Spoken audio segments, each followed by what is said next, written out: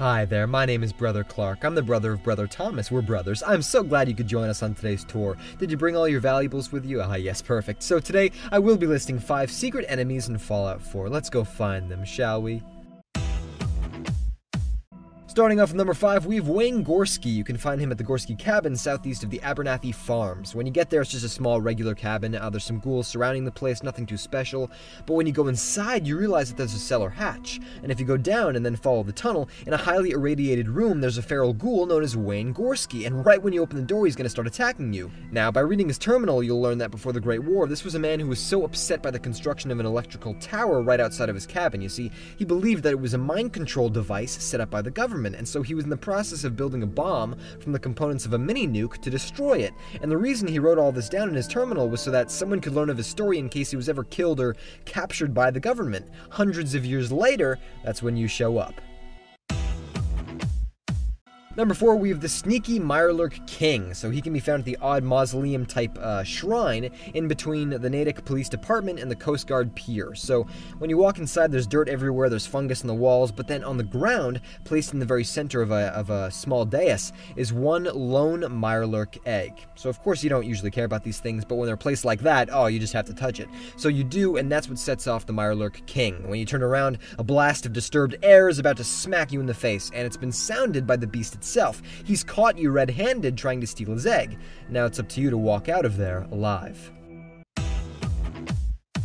Number 3, we have Deadeye, the blind super mutant. So he can be found on a small stage inside of Fraternal Post 115. When you find him, he's just standing there listening to Diamond City Radio, planning an attack perhaps, maybe telling the other super mutants what we're all up to. Maybe because of his impediment, he's now used as the brains of the group. However, what you want to do is try using his blindness as an advantage for yourself. Try sneaking up on him and then taking him out as quick as you can, because if you do make him aware of your position, he's going to sound an alarm that's going to spawn even more super mutants to then attack you, and he does have very good ears, so where he loses one strength, he finds other ways to be very deadly. Number 2, we have a creature who takes hiding to the next level. It's the giant hermit crab that can be found in the Far Harbor DLC. Now, there are several locations you can encounter one of these, but for this video, I'm going to use the one at Eden Meadows Cinemas. Now, these are creatures that are literally so big they can't even fit inside of regular shells. Instead, they climb inside of large vehicles, and this creates just a terrible conflict because 1, they have tremendous defenses, and 2, they can easily disguise themselves on main roads. Then when, someone walks by, it's very easy to jump out and rip off their head. Now, they are slow, but they do have a solution for that. If you get too far away, they're going to shoot out hatchlings to chase you down and then bite at your legs. And nowhere in their sight, essentially, are you safe. So my advice is this: careful when you're looting cars. It might not be a new sword that you grabbed, it might just be an antenna. And number 1, we have Reggie Blateria. He can be found in a destroyed building west of the Corvega Assembly Plant. Now, unfortunately, I wasn't able to get him to spawn. You do have to be a certain level, but as you approach, you can see him, and then surrounding him, the small army that he happens to be building. Is it an army of ghouls?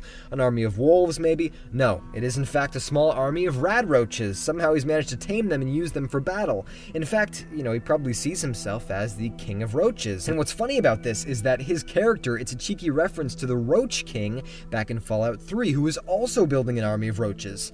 So it seems the idea really has been catching on. It's just too bad that, in both cases, your tiny scuttling friends were not enough to save you. And there you have it, 5 secret enemies in Fallout 4. If you enjoyed the video, please like, comment, and subscribe, and down below please tell me, what hidden enemy would you also add to my list? Alright, thank you very much for watching, and... oh wait, you're still alive? Brother Thomas wanted me to lead you to certain death. Oh, I mean, why don't you stop by the amphitheater sometime? We really can make your life worth living.